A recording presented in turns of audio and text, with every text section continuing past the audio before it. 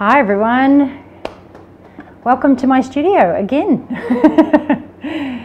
Today I'm going to do something I've been needing to do for a little while, which is reorganize my props. But the reason I needed to do this was I really needed to get in and give my shelves and my cupboards a really good spring clean, even though it's not spring here. But as you know, with using a lot of these types of materials, woolen fabrics and things like that, you get a lot of fluff and dust that accumulates. So this is a really great way to kind of pull everything off the shelves, give them a good clean. I've already wiped mine down with disinfectant and they're nice and clean, ready to start stacking everything on the shelves. And I'm going to show you how I do that using different colors and sort of giving you a few tips on how you can display it beautifully so you can create an amazing first impression for your clients when they do walk into your studio, because that's what it's all about. Those first impressions really do count and are very, very valuable to you in terms of that customer relationship and how you progress from that very first point of contact right through to the delivery of somebody's products. So yeah, let me know where you're watching from. We've got someone from California on. Good morning, everyone, and good evening. The good morning, Kelly, is Susan Sawyer. Hi, Mum. So yeah, we're going to have a little bit of fun today. Do you know what else I want you to do? If you have any questions whatsoever, I want you to pop them into the comments. Because this is going to be me stacking shelves, literally, I am here to answer any questions that you might have. So it doesn't have to be about props or anything like that. If you've got a question, a concern about anything that's going on right now, or anything that happens in the studio right here that I can help you with, please fire away. I'm here to give you as much as I possibly can for the next little while we're live. But again, if you can't watch the entire live session that we're doing this morning, it will stay in the group so you can come back and watch it later. We have been going live every day here in the group. Well, not every day except for Saturdays and Sundays. But we've been going live every day since the 17th of March. So we've created a lot of content. You may have noticed yesterday I shared the third interactive PDF. Michelle has created these amazing PDFs. You'll find them in the files section of the group if you didn't see my post. It's also under the announcements tab, which you'll find. But the PDFs are basically created after a week of the lives, and they give you links. It's interactive, so every little box that you see on the PDF you can click on, and it's going to take you to an amazing resource, something that can give you a little bit of motivation, something that can give you some advice, some free tips and things to use within your studio and your business, or just to help you stay focused and motivated and get you through this tough time that we're all experiencing right now. So check out that interactive PDF. It was also sent out in the email yesterday, Monday's email. So if you didn't receive it, please check your junk folder. If you have a Gmail account, make sure you go to the promotions tab and have a look there for it. Often our emails get a little caught up there. But those emails that we send out every week are designed to give you information. Yes, we do promote products like every other business. That's what email marketing is all about. So if you'd seen one of my previous videos on marketing, you'll hear me talk about that on an important scale. But also, we've got someone from Dubai, Tasmania, United States. Welcome, Ontario, fantastic. This is so much better than Tiger King. Do you know, I haven't yet watched it, and I don't want to. Every time we go to Netflix of a night time, my husband goes, should we? And I'm like, I just don't know if I can do it. I've seen the preview, that's for sure. All right, we got a question? Casey has a question. She wants to know, how many props do you generally keep in the studio at a time? I have a small home studio and don't have much space, and I hate using the same props over and over. Do you know, that is such a good question, because as you can see, I've got a lot of things sitting out here on the tables, and as I was pulling them out to go back over everything that I'm going to put back onto the shelves, I'm like, I haven't used that in a while, I haven't used this probably ever in the studio, so I'm kind of thinking, what do I put back on my shelves to make it look amazing, to help it make it look amazing, sorry, but also in terms of ease, in terms of, you know, accessibility throughout a session, and what, you know, you don't want to create too much clutter. And if you don't have enough space, I suggest, you know, finding another area that you can store those things that you don't really feel, you know, that you want to use right now. But for me, when I'm choosing the props that I want to stay in my studio and on my shelves, it basically all comes down to versatility. So how much variety can I get from one prop? Also, my favorites tend to kind of go with my current style of shooting at the moment. And you'll notice as you grow throughout your career as a photographer, your style will slightly change. So the way that I photograph today is very different to the way that I photographed 10 years ago and even 5 years ago. So it's constantly changing, and I'm always experimenting with different colors, textures, things like that. But I do have my faithfuls that I continually come back to, which leads me to a question that when I shared earlier about an hour ago, and I said that we were going to go live here today doing this, someone asked a comment on that post, and it was, what are the essentials when you are starting out? And I've actually got 2 pieces here on this table that I have had my entire time. I've been photographing babies for about 15 years now. So the one thing I did actually start with was an old beanbag, a teardrop beanbag, and I literally, you know, with the pointy end, I tied a knot and I turned it upside down, and that's what I used to photograph babies on. So I just used some old blankets from around the house, some old sort of cot doonas to make it nice and thick. But yeah, I didn't really have a lot, and I couldn't afford to buy a lot either. So we were very tight, and we went from a 2-income family down to a 1-income family when I first started out in photography. So I needed to obviously be very careful with what I spent. But I had a piece of black fabric that I purchased. This is the same piece of black fabric I have always used. Probably needs replacing, but I just can't bring myself to get rid of it.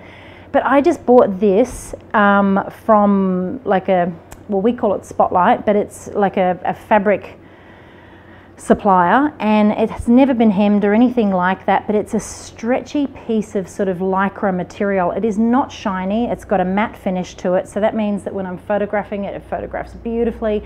I can do a lot of my, you know, in-parent hands photos with this, and some beautiful black and white moody photos, but I used to use that as my background. So I would take my little backdrop stand, and I would hook that up, and I'd photograph all my parent shots on a black background because I found that so much easier, and the photos were always very timeless when I did that as well.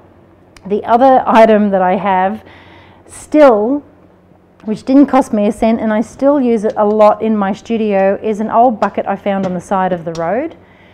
We do here in Australia, I'm not quite sure what you call it where you are from, but we call it curbside pickup. So you just basically put all of your, you know, your things that you don't want, household items, large items, on the side of the street, and they come along and collect them. So I found this on the road, and I have been using this, I can tell you, for about 15 years now, and it's one of my favourite pieces. But all of my other pieces, they've been collected over a period of time. And I do have some more bits and pieces, but again, I don't use them. I do have some sentimental attachments to a few of my other pieces that I can't quite get rid of. But I recommend don't get rid of them completely. Just find somewhere that you can store them. And then that way, when you are ready to use them, you can reintroduce them back into your space when you are ready to. And that way you can always give your, you know, your photos a new sort of look and feel every now and then, and push your creativity as to what you can create with different items as well. We've got a question from Deborah. Hi Kelly, thank you for your unselfless giving. My question is, when you do sitters or family sessions, do you offer different products and prices? No, so I basically have a set session fee, and I offer 20 images for every session that I do. I do have some mini sessions, my sitter sessions are very short, so they come with a 10 image gallery that they can choose the same products that I currently sell. And with my family sessions, It depends. I will give them the option of whether or not they want a shorter session or a longer session. But the session fee does stay the same. The only thing that will change will be the package that they purchase from that. So yeah, I tend to keep everything very simple and streamlined. But the reason my sitter sessions are shorter is because babies at that age, their attention span is a lot shorter, and they don't want to be, you know, moved around and picked up, put down continuously.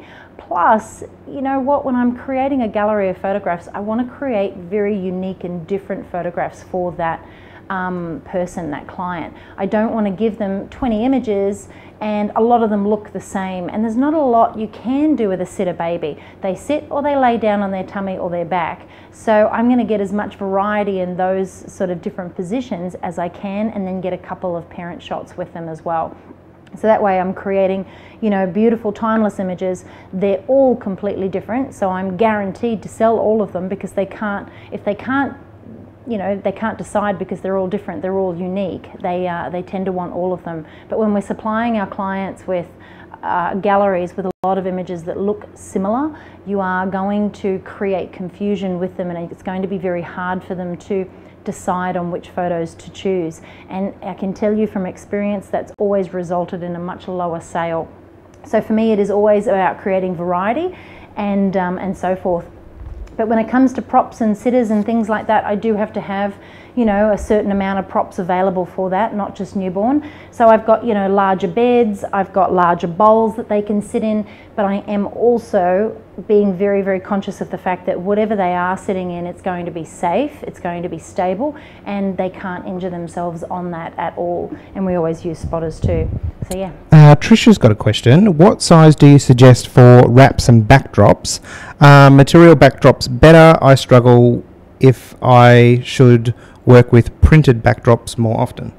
So do you know, I've got a variety of different backdrops. I use canvas backdrops, I use painted walls, I use V-flats, I use, you know, beautiful printed materials as well. I suppose with each backdrop you just have to be careful in terms of what it is that you are photographing. If you're photographing a baby that's just started crawling on a material background, then that material is going to kind of get caught up, and it's going to create a lot of wrinkles and creases and things like that. So I tend to use my canvases or my beautiful big floor, fake wooden floors mats from Intuition Backgrounds by Becky Gregory. So for me, my preference is canvas, because it's a lot sturdier and it's great to photograph on in terms of reflections, and it doesn't crease, it doesn't get caught up in terms of those softer materials. Yeah.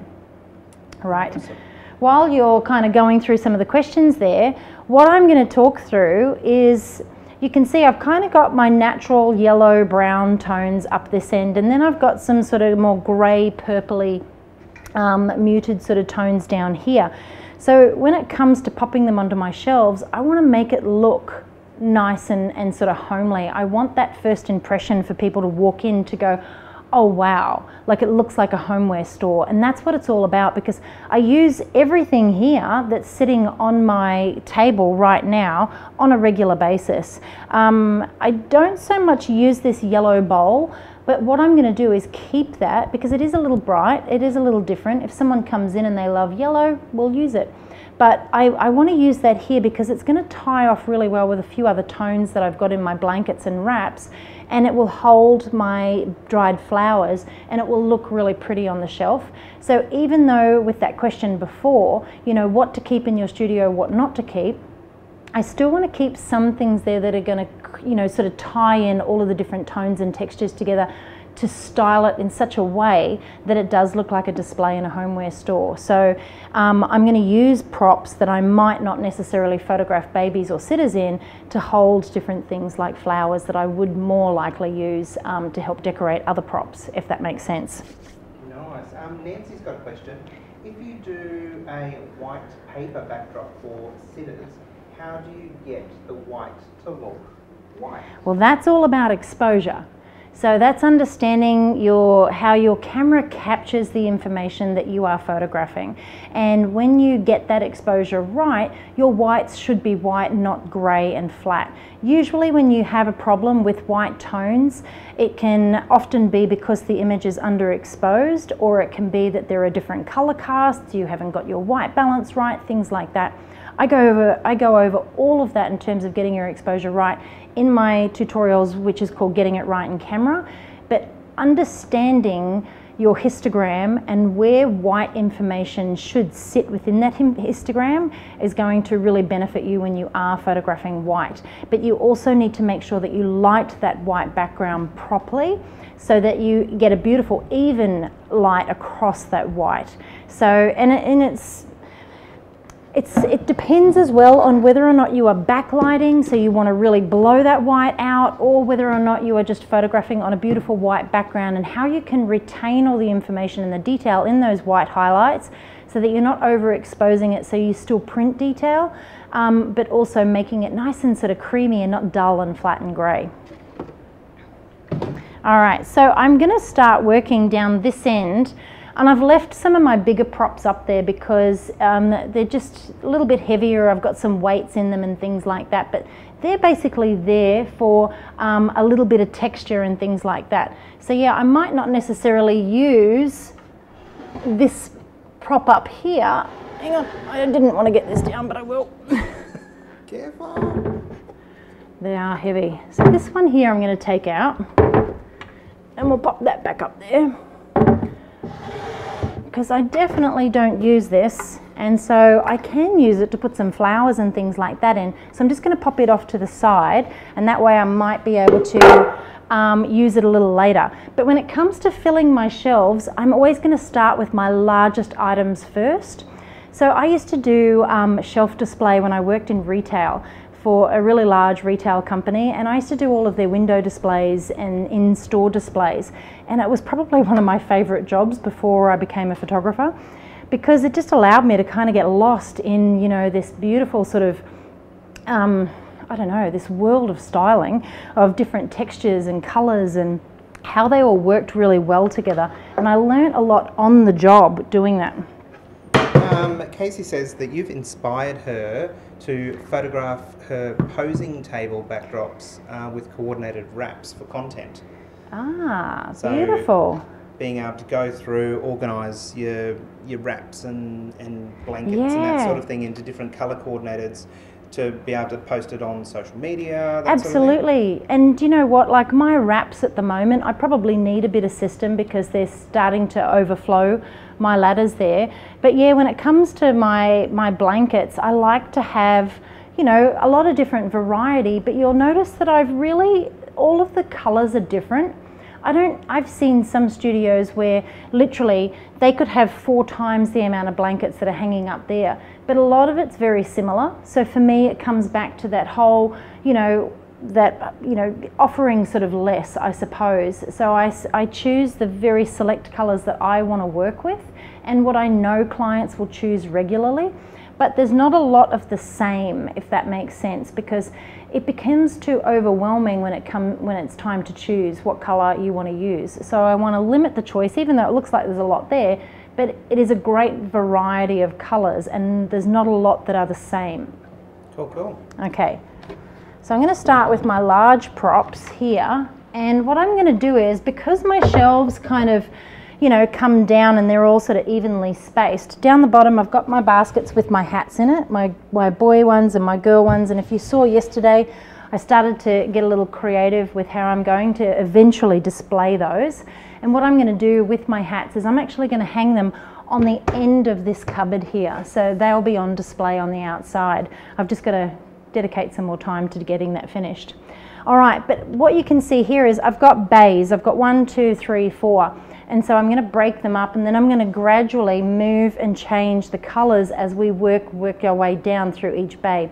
So up here I'm going to work with my browns and more goldy warm tones, and then I'm going to come across and I'm going to move into some more neutral tones, as that sort of I suppose transitions in colour, then to some more sort of grey tones, and then into my more pastely muted sort of purple and I suppose it's like a jadey green colour, so down there. So it's going to be a bit of a transition from one tone to the next. But as I place my large props here, what I'm going to do is I'm going to go large prop and then come on the diagonal and come back down to another large prop, and then I'm going to balance it out here with another large prop here. So I'm getting that balance from large to small throughout the shelves. So it's got an overall sort of balanced feel to it, I suppose. It's almost like creating composition within my shelves. Shaquila's got a question. For beginner newborn photographers, what lens do you suggest for a crop sensor body? Oh, tricky. Yeah, it is. Do you know, I think with crop sensors, depending on the camera that you are using, and I'm not 100% sure, it is always going to create a bit of a problem when it comes to lenses, so that's why a full frame body is going to be best. So I would probably have, do you know what I'm going to recommend? Go to YouTube and type in Kelly Brown lens video. You're going to come up with a video there, and it goes for about an hour, so I'd make yourself a cup of tea. But watch that, because it goes through all the different types of lenses and what lens is better suited to which genre of photography, but also what happens when you are working with a crop sensor. And it's going to give you a much better explanation than what I can give you here now, because I'm focused on something probably a little different. All right. I do love all these questions coming through though. And you know what, I think I'm going to go green down here into those greys. And this is something my mum loves to do, so that's why she's watching there.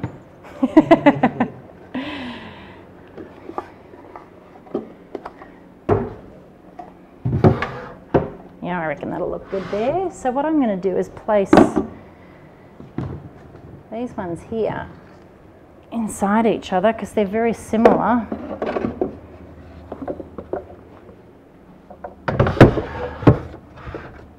And the props that I use probably more frequently are the ones that I'm going to want to be able to access quite quickly. So I'm going to start sort of dispersing these around.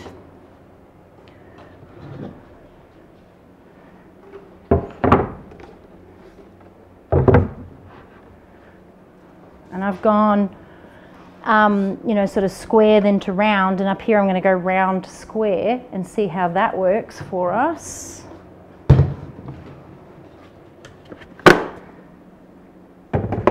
I might actually put that there.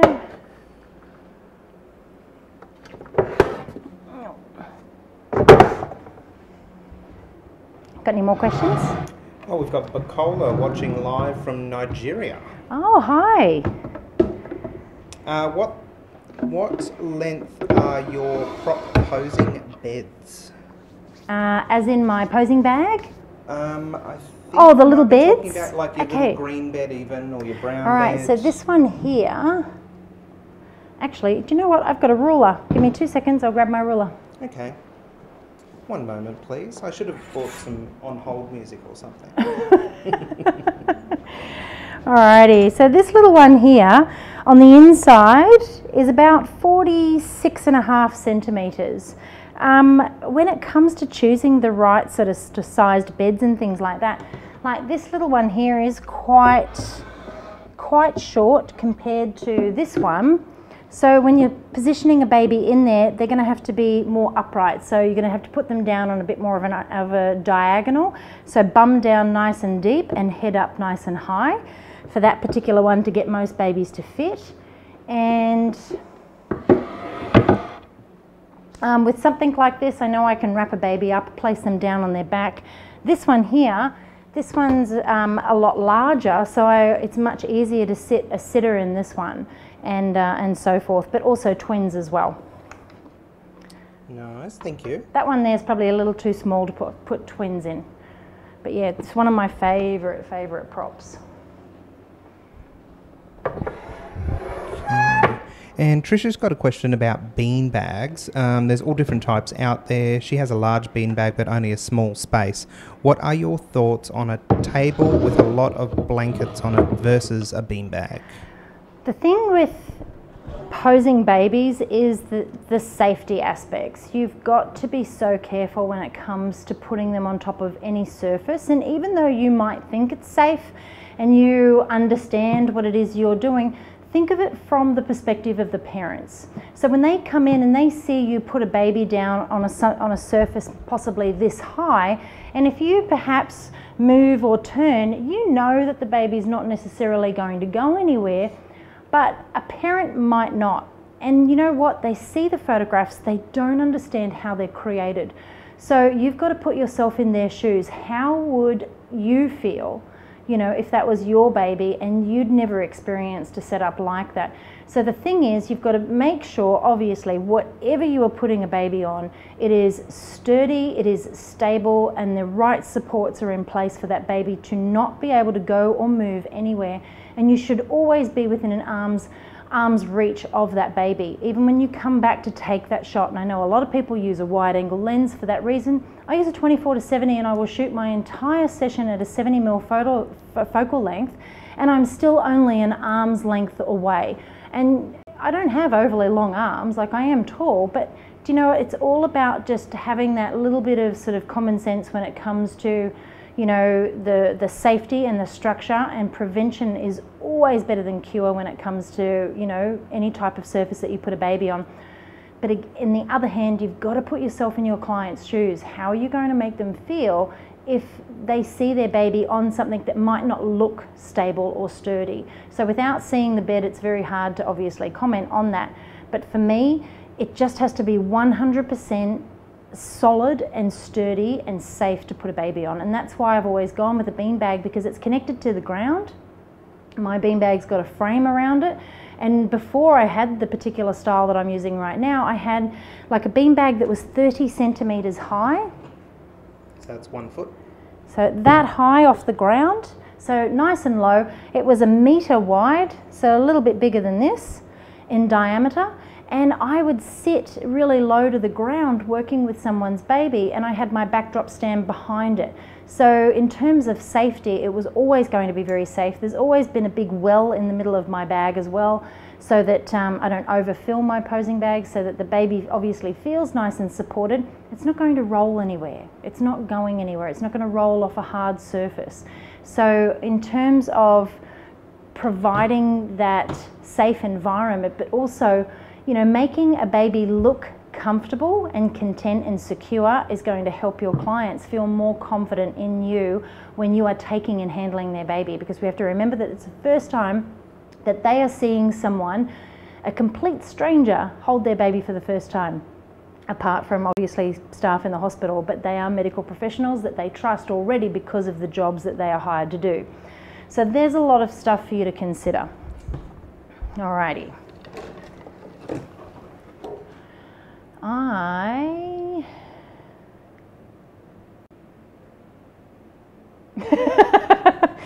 am looking at this going, what can I change here? And you know what? I am going to change something up here. I'm going to pull this out for a minute, because I've got another crate here with some plants in it. Well, they're not plants, but they're dried. They're not even dried, they're fake plants. And I'm going to pop this in here.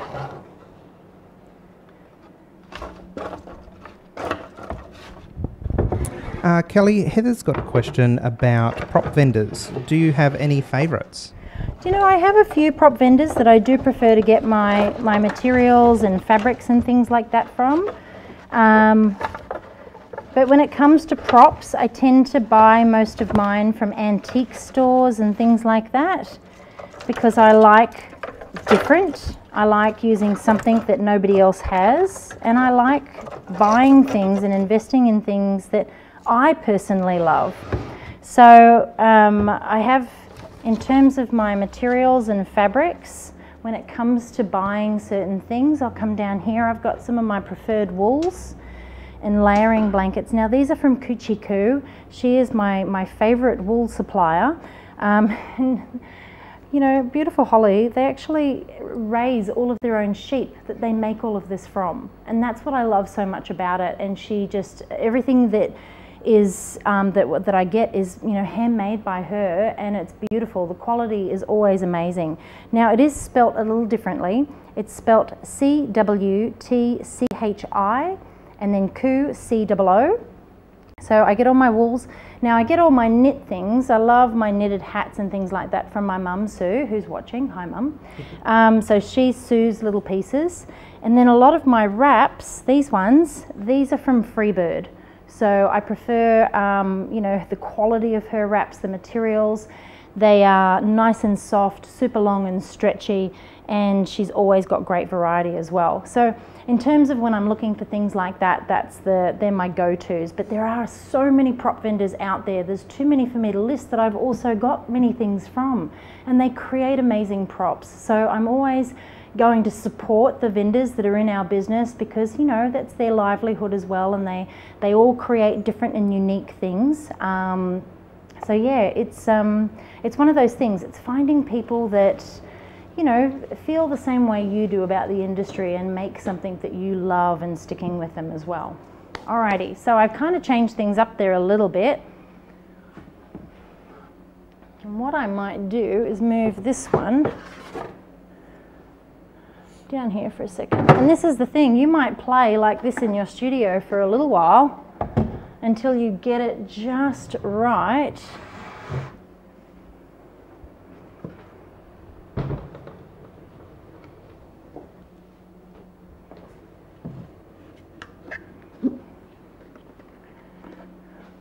I wonder if that'll go in there. Kelly, Susie's got a question. Do you consult ahead of the session for parents to choose props and poses, or do you mainly figure it out on the day? So I do it all on the day, purely because I tell my clients to go through my Instagram, go through my website, my Facebook page, and if there's anything on there that they love, to take screenshots of it and bring it with them. And we always find that a lot of fun. But I also know that when they come into my studio, they're going to see something that they may not have seen online. And they're going to go, "Oh, I want that." So this is part of the conversation that we have at the beginning of the shoot. I ask them, is there anything that you have seen that you love that you would like to create today? Are there any particular colors that you would like to use? Have you got any preferences when it comes to blah, blah, blah? So I ask as many questions as I possibly can to get the right information, because I want to create photographs using the things that they love, using colors that they love, and using all of the little bits and pieces that I style with that I know they're going to love, because at the end of the day, people will be polite. They will keep their mouths closed. And if you are using something busy like a headband or a hat, or, you know, styling it with something that they're sort of sitting back and going, what is she doing? Why is she using that hat, that headband? They're not going to say something. So for me, you know, it'll be something simple like, you know, with this particular setup, I think either of these would look amazing. Do you have a preference? And then I ask them for their input. So I will choose, like they'll choose the colour, I'll grab all the bits and pieces that I think will look nice, and then I'll ask them for additional input, because then that gives them the opportunity to say, well, actually I'd prefer if you know, we didn't use a hat, or, oh, I like that one. And then you're going to learn a little bit more about what their particular taste is, because we all have different taste.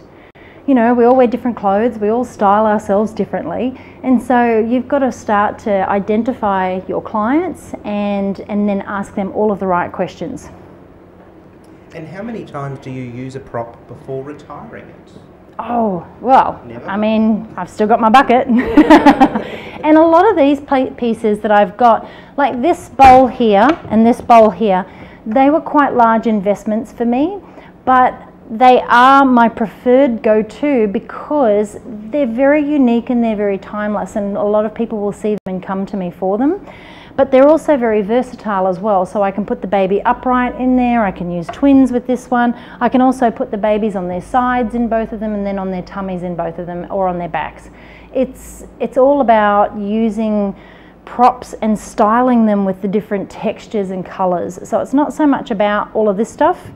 But when it comes to my blankets, the minute that they start to create sort of this pilled look, you can see it's sort of starting to fray a little bit there, and you get the little balls and things on them from overwashing them. That blanket needs retiring. But these are also great just to have in the studio to help fill props if you need them. So I don't mind keeping things like that, because they also work really well at lining props too. So I don't mind using them in that sense. All right, so I'm actually going to continue to play here a little bit more, because I know that I can free up a bit more space here by stacking some of these inside. A lot of them are already pre-lined, my larger props. They've already got all of the towels and things in them. Now I don't use this one as much, so I'm okay at putting it up here, but it is going to look really great having that tone, that colour there. There we go. And I want to put my little bed down here so that I can stack some materials on top of it, which I think is going to look really great.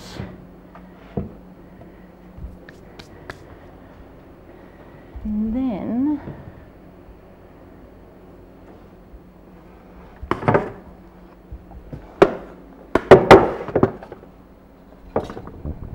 don't need that in there. Naisha's got a question. Is there a certain size bowl that you go for? What's your rule? As long as I can fit my arm from my elbow to my hand inside the prop, that's usually going to be a great place to start.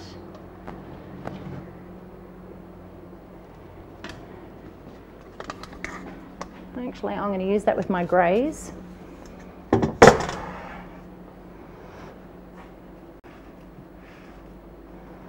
Alrighty, and then this one here I don't tend to use so much, so I'm probably going to pop it away.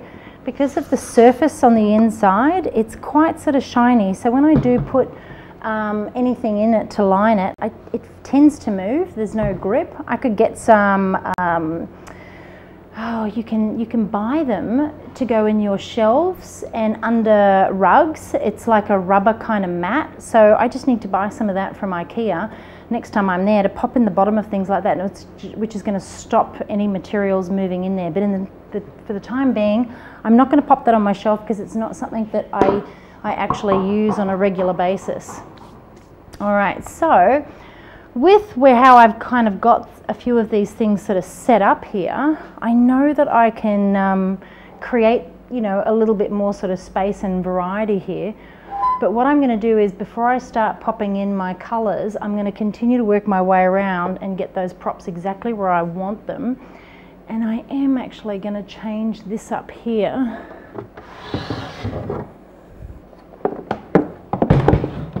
And I'm going to pop this one in here. Is it going to fit? No.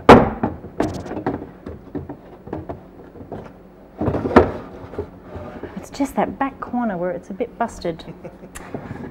And I might even pop that up there. Kelly, Mandy's got a question about poorly or grumpy or colicky babies. Oh yeah. How do you manage them? Would you stop the session or do you just continue on? What's the rule? Not going to fit, no. So when it comes to working with babies who are a little more colicky, a little bit more fussy, whingy, things like that, there's a reason why they are feeling that way. So I basically go through the process of elimination and I start to kind of figure out, like, what can I do to help this baby feel more comfortable? Do I need to wrap them, make them feel more secure? Do I need to elevate them so that if they have got any form of wind or reflux, that's going to help? Things like that. And if you get to a point where a baby is beyond consoling, you know, maybe they're just overstimulated. There's so much involved with creating, you know, the perfect workflow in terms of how your sessions will go and how you, I suppose, create that calm environment as well. But yeah, it's not just one thing to look for. It's a combination of a lot of things to get you through a session, but it's identifying some of the movements, some of the actions and reactions of babies to be able to know what to do next to help calm them and keep them content. But yeah, there is a blog post about newborn behaviour and things like that. Jump onto the Newborn Posing blog, you'll find some amazing information there on how you can help settle them. I'm just looking at where I'm going to put some of this stuff.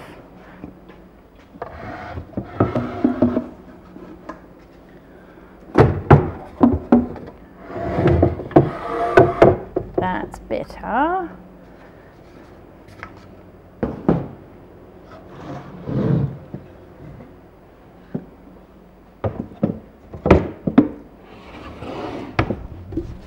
I always like to put it in differently to how I had it before as well. Bacola's got a question here for you. It's about when you started out. Did you start out with babies, or did you start out in another field, and how long have you been doing it? Who are you and what do you do, Kelly Brown? I added that bit on the end. So. I thought you might have. Do you know, when I first started out, I just photographed anything and everything when I was studying. And then eventually, I got asked to do a couple of weddings, and I enjoyed doing those. I spent probably 3 years doing weddings and family portraits. I did a lot of commercial work for different companies. I worked for an architectural company that designed amazing staircases, and I would go off every week to photograph beautiful staircases in amazing locations. Sounds really weird, but I absolutely loved it. And yeah, I had a lot of fun during that process and that time. So for me, it was, I suppose, all of that variety that led me to, I suppose, where I am today, and it gives me flexibility too. So a lot of people know me as just a baby photographer, but a lot of my personal work and other projects that I do don't always involve babies. So it's about, I suppose, focusing on what you love to do. And I decided long ago that weddings and family portraits weren't really my thing. I didn't enjoy them as much as I enjoyed photographing babies. And it didn't take long for me to kind of follow that passion and focus my main business around it. And it was kind of funny at the time, because I worked for another photographer for a short period of time. And when I left working there, he said to me, babies are just a fad, you won't last in this industry. And I said, okay, right. I went home, I was feeling a little deflated, and then I made the decision, and when I talked to my husband about it, he's like, oh, are you sure? He said, are you sure you really want to give up, there's, I think because babies weren't such a big thing back then, they weren't, commonly photographed like they are today. And it was, I suppose it was a big risk that I'm glad I took, but I followed that passion, and I was determined to prove some of those people wrong.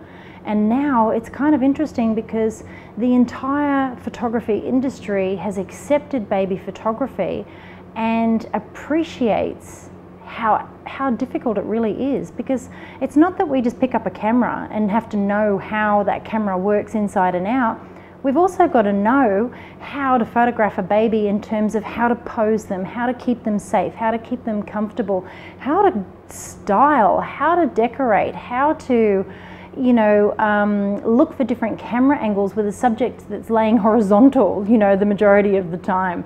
And so I think we have come a long way with the baby genre, and I couldn't be prouder than I am right now, especially with this particular group, because we have 29,500 people in here, and that just blows my mind at how big this genre has come. And that photographer that I worked for all those years ago, when he said that I wouldn't last and baby photography was a fad, he went bankrupt because of that mentality. And I think we just have to keep that focus on what is achievable, what can I do, instead of what can't I do. And focus on what it is that you truly want to do, because when you love doing something so much, when you are passionate about something like I am with photographing babies, do you know what? I will do whatever it takes to succeed at it, because I love it that much. So when you find what it is that you love, you know, nothing should be able to stop you. There should be no excuses as to reaching your goals. You will find a way to get there. Sometimes a little slower at your own pace, but that's okay because we all have different things that are going to impact our lives to prevent us from moving at the same pace as somebody else. So you just have to be patient with yourselves and follow your passion. Do what it is that you love, and you will definitely see great reward there.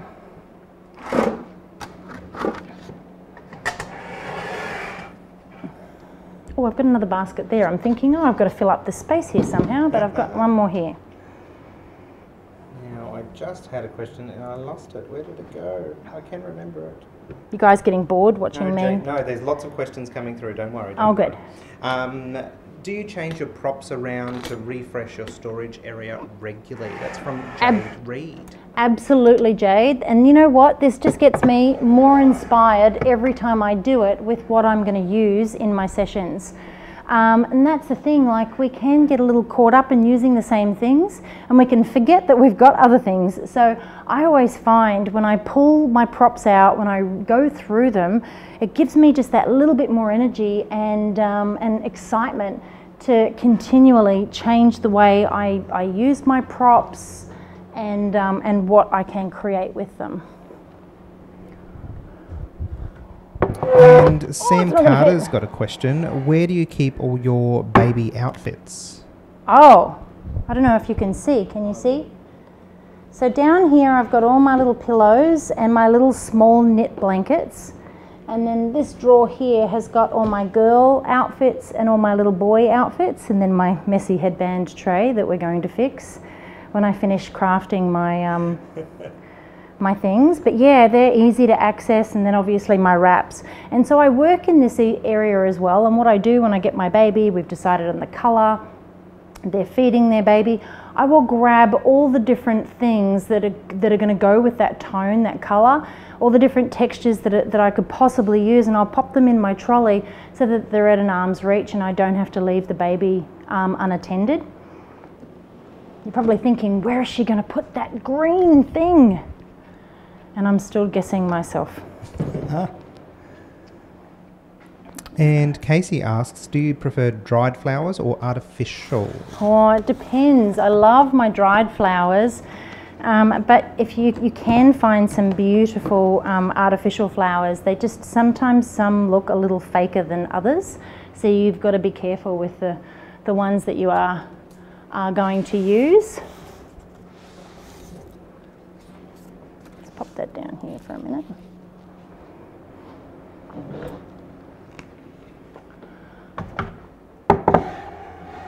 Oh, look at that. Beautiful. So I haven't used this in a long time, so I'm probably going to find another home for that. And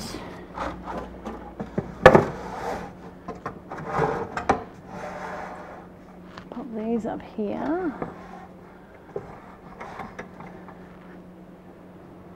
My favorite bucket.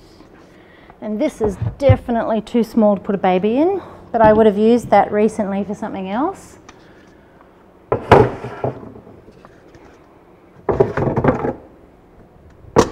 Somebody just asked, what was that cylinder with no bottom? Oh, this thing here?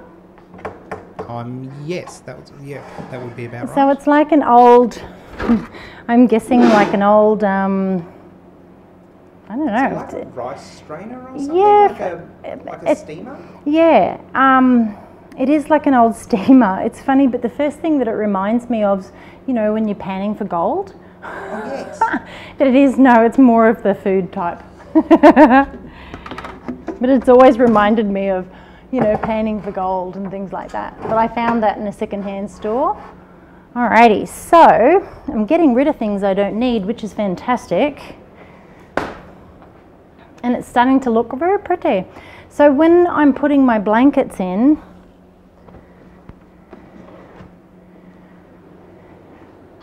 I mean, and I could put this here just for a bit of colour, and we could pop some flowers in it. We'll see how we go. Alrighty, so I've got a few different colours here, and I'm going to take all the warm ones. So some greens. They might not necessarily go, but I'm going to take all these warm ones down here. And I'll start layering them because then I can come in and grab them when I need to. And Kelly, how often do you buy props? Not very often.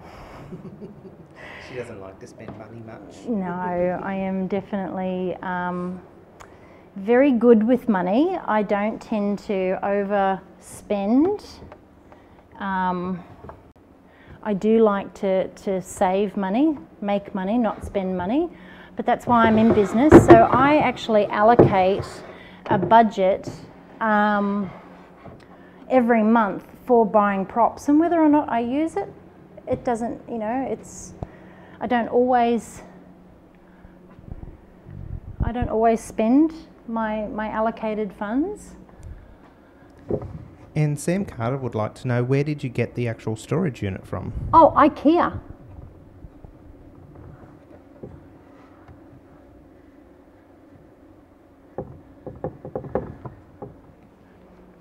And some tips. So Julie obviously has a really small space. Any tips for storage in a small space? I believe you have some experience. I do. I had a really small space.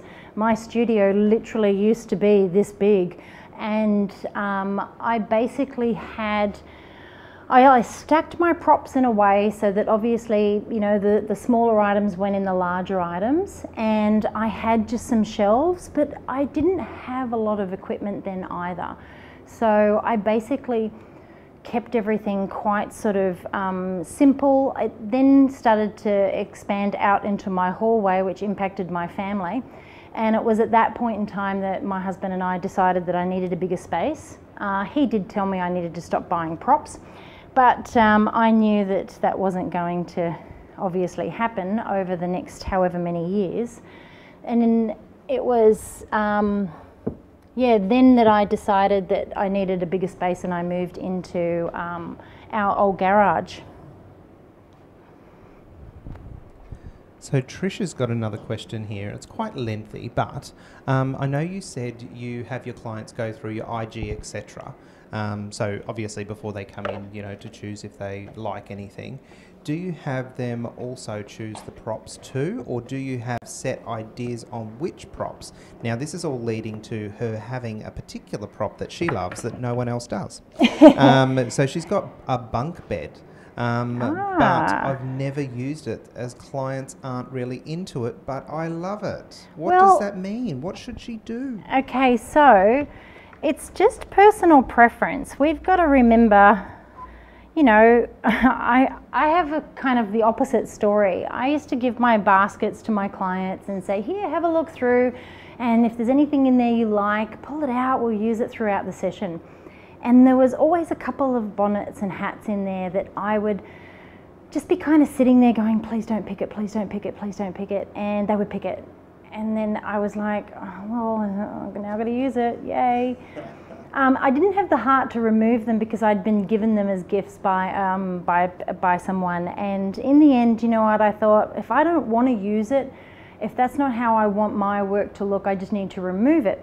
So I suppose when you've got a favourite item, and I've got many that that don't get picked very often, I suppose you probably just need to start photographing it in a way. And if you watched my live, I think it was at the beginning of last week, maybe, oh, I can't remember what day it was, but anyway, what I did was I went through social media content and how to create different pieces. You'll find it under the announcements tab and in the videos section of the group. But I basically went through and I shared all the different things that you can share on social media in terms of content. And one of them was photographing your props, photographing them in a way that shows people what's possible. So it might just be that your particular clients can't look at it and visually see how you might put a baby in it or what you would do with it. And that's the thing, they see our photos but they don't know how they're created. For me, when my clients come in, they sit down, I've got 2 albums because I sell 2 different types of albums, and inside those albums are photographs with all of my props being used, because They know on my posing bag, they've seen all those photos. They're very simple. There's not a lot involved except for basically a blanket and maybe a hat and a headband or a wrap.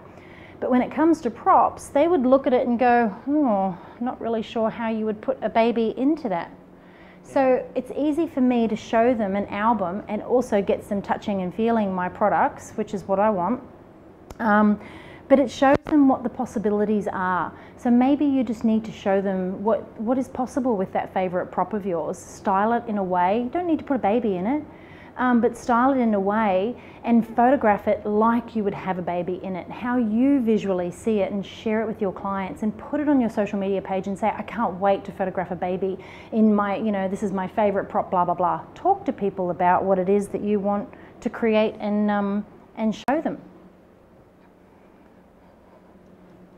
All right, so this is not going down this end because obviously the colours aren't right. So I'm going to move this out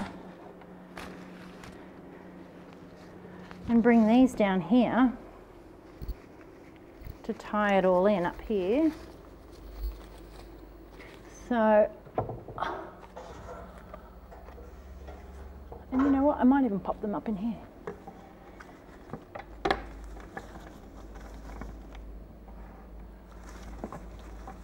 Going to make it easy for me to access them, and they're not going to get sort of bumped when I'm getting other things out. But these flowers here are probably going to look better down this end.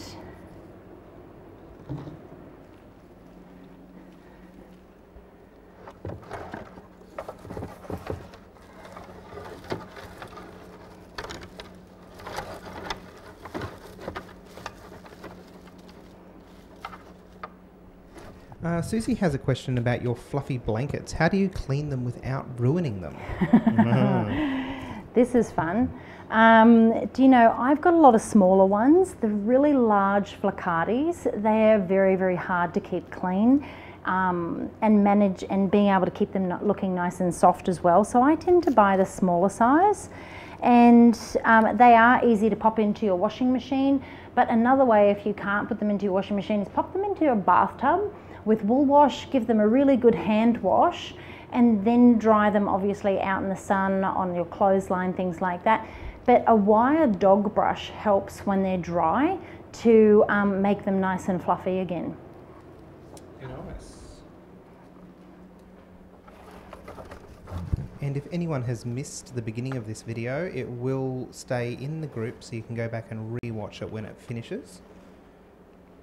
And your furs, what size? Which ones? My flaccati ones? Flaccatis, yeah. They're just the small size. They come in small, medium and large when you buy them. I don't have many actually. I've got my flaccatis. I've got a dark brown, a sort of camel-y colour, like a caramel camel colour. And then I've got my cream. The rest are more sort of mats and rugs. So for example, this is just one I found at Kmart. It's a nice sort of fur, it's got a great texture to it. Goes with a lot of the other colours that I've got. And yeah, the rest are all sort of the same, just bits of furs and things like that that I've found in different places. But they're not very big, but yeah, they're all small enough to go in my washing machine. But my big cream one, that one there, it's probably a medium size in terms of when you're buying a flaccati, small, medium or large. That's the medium, and if I do wash that, that goes into the bathtub. All right. So I did have this kind of sitting here to use, but I might end up having to put that somewhere else. We will see. Jen has a question. Any idea how to store flowers? Mine currently look like Kelly's bonnets did earlier. Like this? Yeah, and these, you've got to be careful with your flowers. If you use dried flowers, like a lot of these tend to kind of break off and you don't want them going everywhere. So you're putting them into a vase or any kind of stand. And I do have this one over here that I can use to sort of stand some of them up, but you've got to be careful obviously that you're not creating a big mess every time you're getting them in and out in the studio. So these ones I tend to use quite regularly because they're very soft, quite subtle in the background.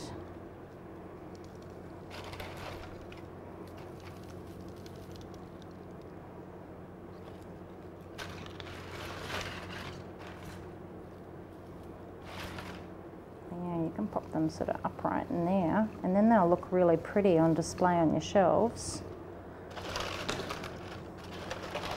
And I'll make a mess here just for a second.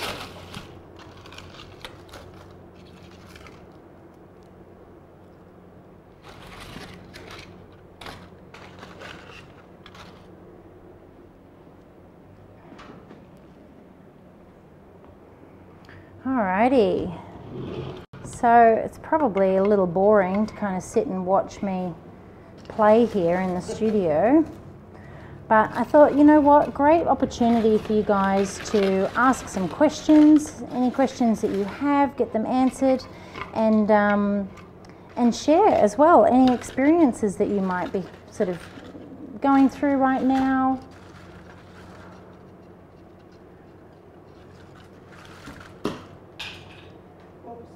I don't think I need that.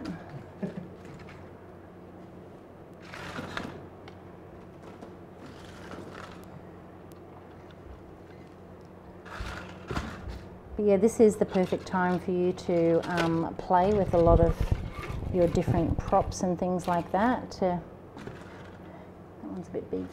And Nancy wants to know, where do you actually buy your dried flowers from? So, well, I just buy well, these are Australian natives, so I just buy them at the supermarket whenever I sort of see them on sale. Some of them have been given to me as gifts, and then I just dry them and keep them.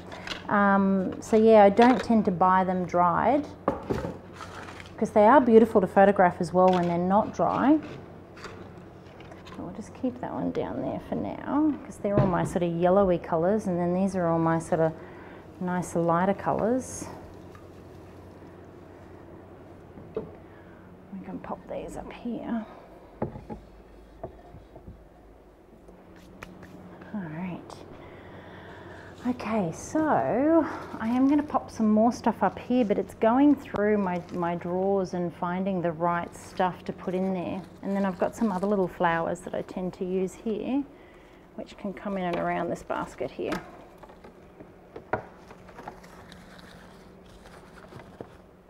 Right. So if I'm going to go with these sort of purple tones, I've got the darker purple one here on top.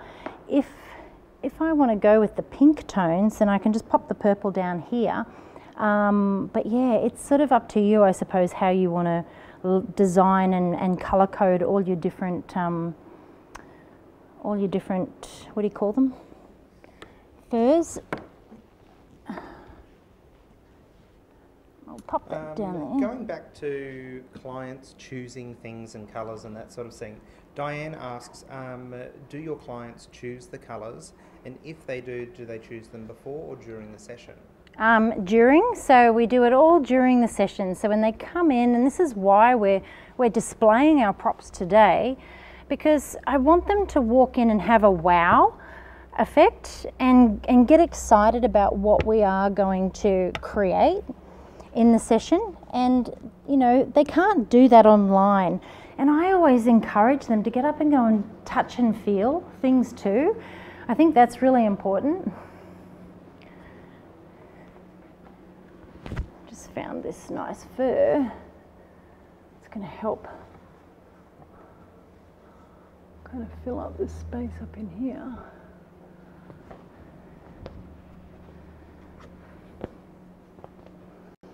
Yeah, and that conversation helps me learn a little bit more about them as well. And when it's here, I can, if I'm not quite understanding, you know, what it is that they want, then it gives me the option to ask more questions and then to possibly show them what we could create as well. And Casey asks, how many of each colour wrap or backdrop do you have on hand in case you have multiple shoots in a day and parents want the same thing that you've already used that day? Well, I only do one shoot a day. Smart. They can be quite taxing, but also I don't want to rush my clients out of here. I tell my clients that my sessions go for 2 to 4 hours. I price myself so that I only have to do 1 shoot a day. And I'm usually done in about 2.5 hours. But if they want to sit and feed their baby, they've got plenty of time to do that after the shoot, before they leave, if they have somewhere else to be, or they've got a bit of a drive before they get home. Not quite tall enough. So yeah, I don't tend to rush them out. Sometimes as well, we have a bit of a chat after the shoot, but I want to make it a very relaxing experience for them, so they don't feel like they've got to get out, or there's another client waiting, behind them.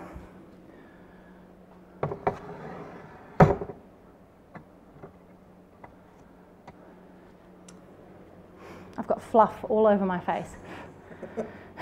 Nathali asks, do you recommend to invest in a practice doll? They have put the brand there. Or do you recommend practice to gain confidence? So, well, the thing is, what's your thoughts on practice dolls? Okay, so if you are wanting to get a practice doll, my advice is to choose something that you can practice lighting, exposure, camera angles, and wrapping with. So it doesn't have to be expensive. It doesn't have to be, a beautiful silicone doll like mine. It just has to allow you how to, perfect your craft in terms of exposure, composition, lighting, and so forth. The thing with dolls is it's not going to give you confidence in handling a real baby, because they don't react or respond or move like a real baby.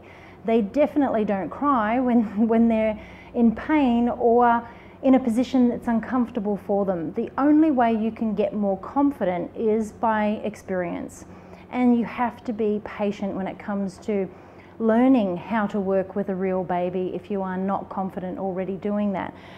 For me, I've been surrounded by babies my whole life. So it wasn't hard for me to, know how to handle and hold a baby, securely. So I suppose that experience just comes with either doing mentoring sessions, one-on-one mentoring sessions, working with another photographer in your area, or potentially, doing little model call sessions, portfolio building sessions where you practice 1 to 2 poses in every session. You're not trying to do everything all at once.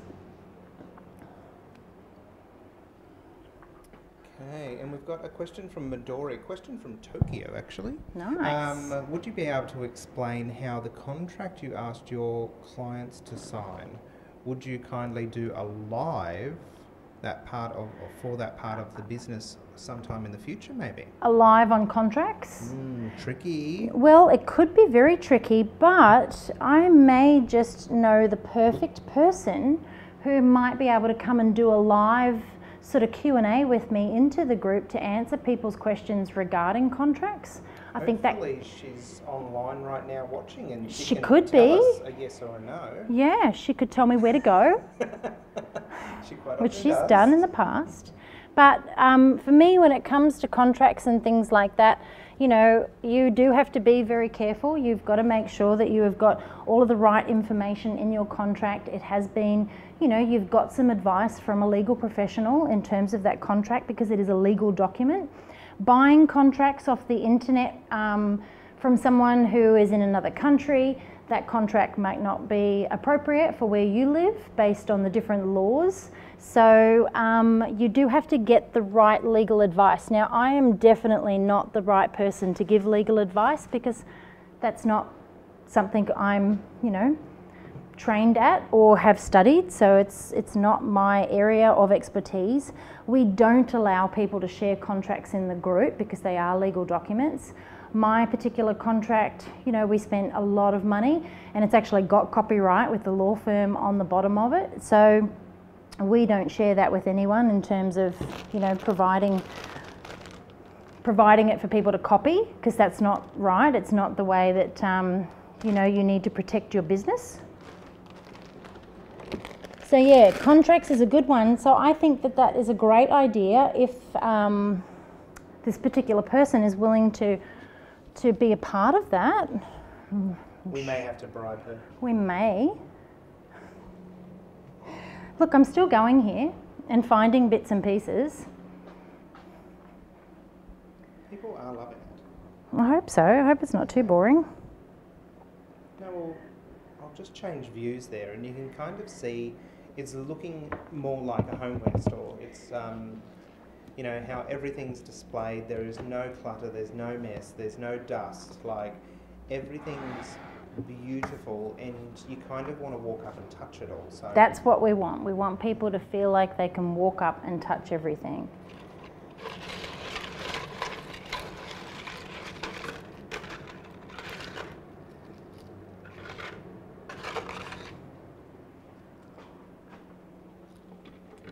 Absolutely.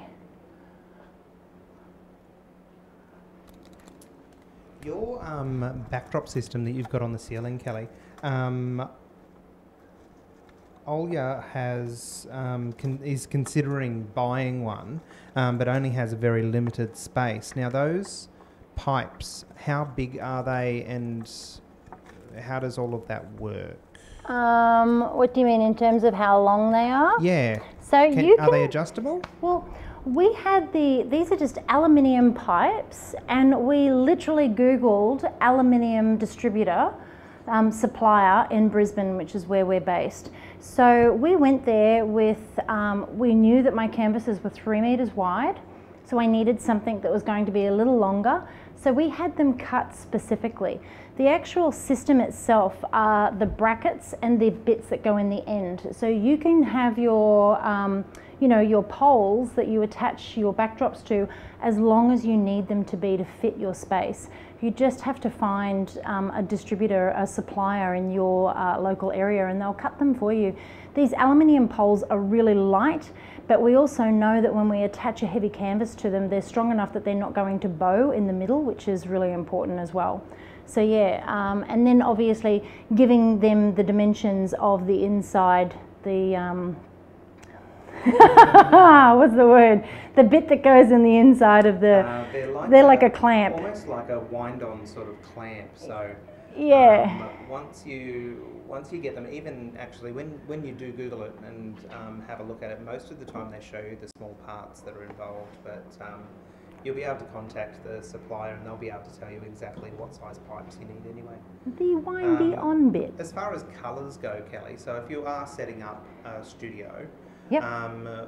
What would you recommend as far as go-to colours? So if you're doing a setup like your backdrop stand, for instance, what would be the 3 colours that are a must-have? Oh, for all of this stuff? Oh, for that? Backdrops, oh, yeah. Okay. Do you know, for large canvas backdrops or just a seamless roll or something like that, I find a grey is going to be really helpful in terms of colour. You can darken it, you can lighten it depending on how you light it. Really, you know, paper seamlesses, if your budget is tight, you can add beautiful textures. You know, I have so many textures and I add them to all of my backdrops. The thing with backdrops for me is I want something light, I want something dark, and I want something in between. So I've got a really light grey, very pale grey, which has got some white sort of tones and some warm tones through it that I hand painted myself. And then I've got a really, really dark charcoal grey. So they're my light and my dark. And then my in between, do you know, it's probably just like a browny colour, I suppose, would be a go-to, like a more of a neutral tone, like a warm tone, because depending on what people wear, that could, you know, go really well with a lot of different colours. So something that's quite neutral, it seems to be a little bit more flexible in terms of coordinating with different tones. So yeah, I would, if you had to pick 3, I'd go with a light, a dark, and then yeah, something in the middle. You could go with a lighter, a mid-tone grey if you wanted to, but I always try to have something a little bit more neutral, warm on hand, because something like this even, that my clients, depending on what they wear, will go really well with it. White goes really well with this, brown goes really well with it. And this is actually really similar to the colour I used to have painted on the wall, so I would just use my wall as a backdrop too. Very nice. There are a few questions about other outfits for other members of the family and that sort of thing. So there is one here about maternity dresses, how many should I have, and who buys it? Do you buy it, or does the client buy it for maternity? Do you know, sometimes your clients, you know, will have beautiful dresses of their own, maternity dresses that they haven't necessarily bought for the shoot, but they may have bought them you know, to go to a special occasion while they've been pregnant, things like that. So I always ask them if they have something special or a favourite dress to bring it with them. And I've obviously got a few things here that I've collected over time. But yeah, whites, creams, and I've got a couple of blues there, because blue, a lot of men tend to turn up in jeans, so it goes really well. But greys obviously work really well. And then for other members of the family, you know, I don't tend to buy a lot of props, but when I am out and about, if I see a sale, a clothing sale or men's clothing sale or anything like that, I will try to stock up on a few bits and pieces just to have on hand, because we all know that, you know, people don't read all the information we give them when it comes to styling. So having a few spare men's t-shirts on hand works really well. I've got some grey ones, I've got black, I've got white, and I've bought a few collared shirts, dressier collared shirts as well. So yeah, they tend to work really well. Nice. And do you have a wardrobe for siblings? So I do. No, siblings, well it depends on the age. I've got a few bits and pieces. Give me a sec. Okay, I'll put the on-hold music on. The elevator music. Keep people entertained. Kelly's just gone up to the very other end of the studio. She's bringing the whole wardrobe down. These are the most gorgeous outfits in the world. So I bought this little rack from Kmart for $20, and the little mini hangers that have got these are all sort of my older sitter clothes, and some of them are a little bit more versatile, and they'll go on slightly older children, just even a top or something like that. But yeah, I've got lots of variety, so whenever I'm out and about, if I see something, I'll grab it on sale, or I buy them from different suppliers. But yeah, I mean, things like this from Handmade Lulu, if I've said that right, you know, they're just absolutely beautiful, and a lot of them are quite stretchy, so will go on older kids too. But yeah, that sits just off to the side over here. All right, we're nearly done. That table's looking very bare.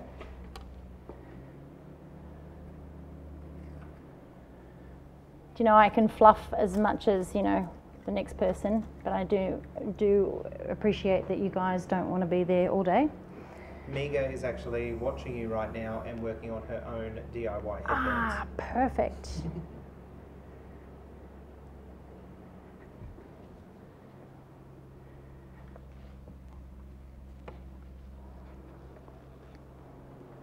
All right, so a lot of this kind of stuff can go into the drawers.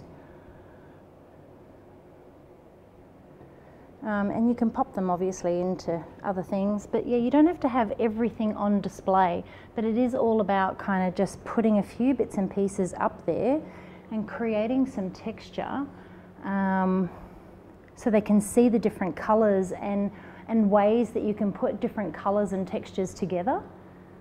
I want to put a blanket up on top of that picnic basket.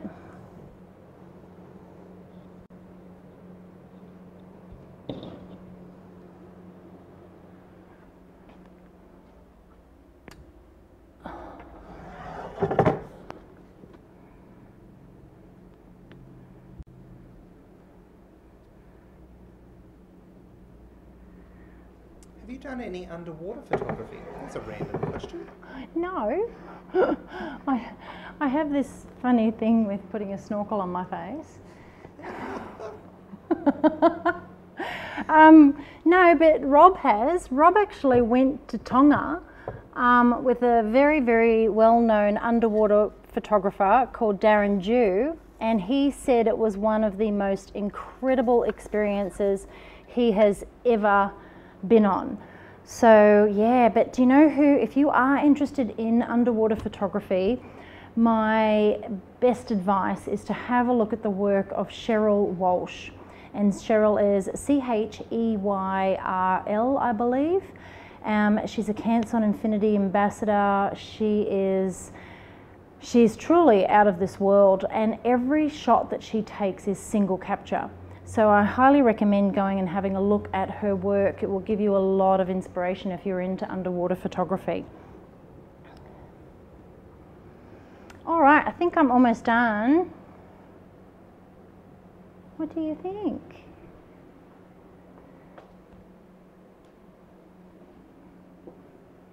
And what do you make your V-flats out of, Kelly Brown? My V-flats, oh, polystyrene. We found a polystyrene factory, and yeah, we get that cut to size, and I can't remember the actual height of them, but they were cut to actually fit the size of my windows. So they're about 30 mil. Yeah, they're about 3 centimeters. Yeah, about 3 centimeters in thickness, and then we just painted one side black, taped it with black gaff tape, and I can use both sides, white or black, white as a reflector and black to sort of help shape light and use it as a backdrop. But yeah, Garrett's currently got them up blocking a lot of that natural light coming through here while we do this. So yeah, any more questions? I think I'm almost finished.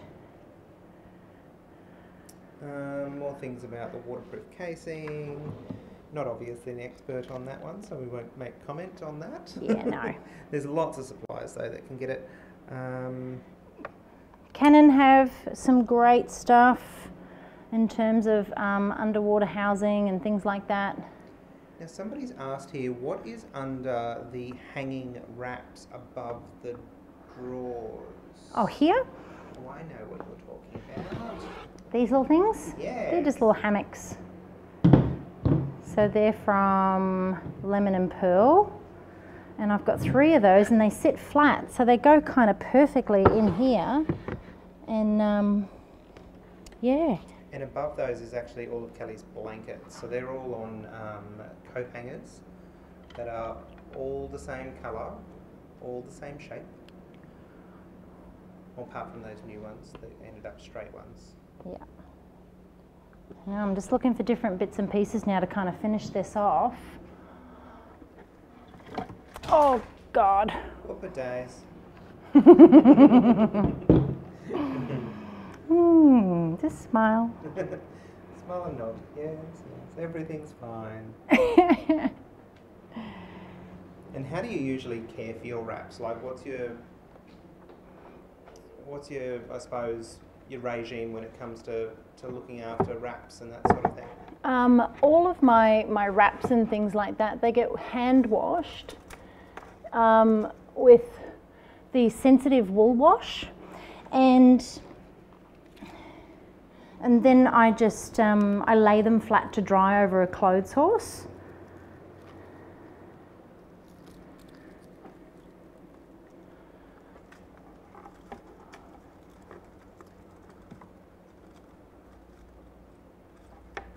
Not the easiest thing to style here.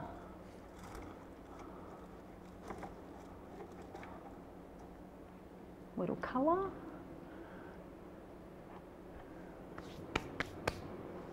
All right. This is all looking very beautiful. Well, I think I'm done. That shot there kind of really sums it up. I haven't even kind of come around and had a look. Yeah, you kind of got to stand back to look properly, don't you? Yeah. It's a bit like when you're taking a photo, you can kind of get a bit carried away, you know, putting it all together, and then you stand up and you get into the right position. Yep. And you go, yep, no, that's not working. Pull these tables back a little bit just so everyone can see. Full effect.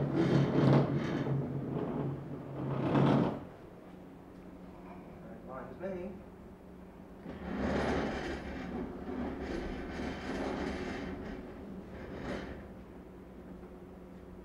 No, that doesn't work. And then your wraps that you've got off to the side there, Kelly, what storagey sort of thing are those? Just here. Yeah. So these are just little bamboo ladders that I found. I think they cost me about $30. So I just kind of got them hung over the rungs. They're easy, so that if I want to move them out of the way, I can. And this one I just found in a shop that was closing down, actually. I think they had jewellery on it. I'm not a fan of that there, so I'm going to take it away. All right. So yeah, it doesn't look too cluttered. It looks nice and neat. All the textures and colours are on display, and I've kind of gone from my warm tones into sort of some cooler tones and some sort of softer pastels down there. I can keep playing, but I think that's all you guys need to see, really. But I like to do this probably once a month, because it just gets you back in here. It gets you sort of more familiar with some of the items that you might not have used. I don't know about you, but I often will put things in a special space and forget about it, and then I'll go to find it and I can't find it.